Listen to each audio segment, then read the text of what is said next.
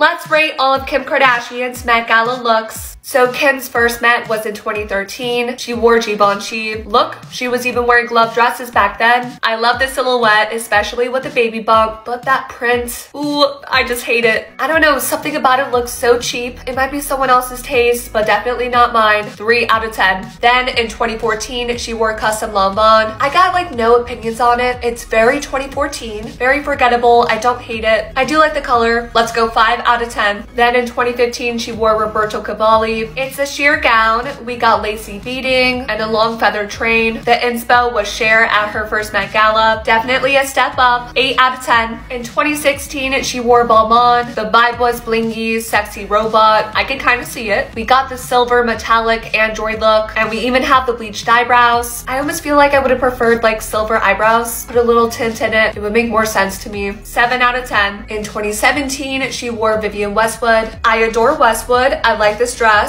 but it doesn't feel appropriate for the Met Gala. I don't know, it just looks a bit casual, especially because the fabric is really thin. For a different occasion, I'm all for it, but 7 out of 10. Then we have her 2018 Versace dress. The gold chainmail is so pretty. We got the cross elements to keep it on theme. The beading is so gorgeous. It's just one of those perfect gowns to me. If I owned that dress, I would never take it off. 10 out of 10. Here's the 2019 Mugler wet dress. The vision was a girl that just stepped out of the ocean. We got crystals to look like the wet droplets, and the ruching kind of gives it the wet clothes look. To me, this is art. The execution was so good. It's the one to beat. 10 out of 10. And then lastly, her 2021 Balenciaga look. It's basically a silhouette, a shadow figure, but with the ponytail and the body, you just know who it is. Kind of speaks to American cultural icons. Honestly, I like the concept, but I do wish the fabric was different, because especially with the t-shirt, it kind of looks a bit cheap. I just feel like it could be more impactful. Let's go 8 out of 10. I'm excited for her look next week. Hopefully it goes with Pete. Who else do you want to see?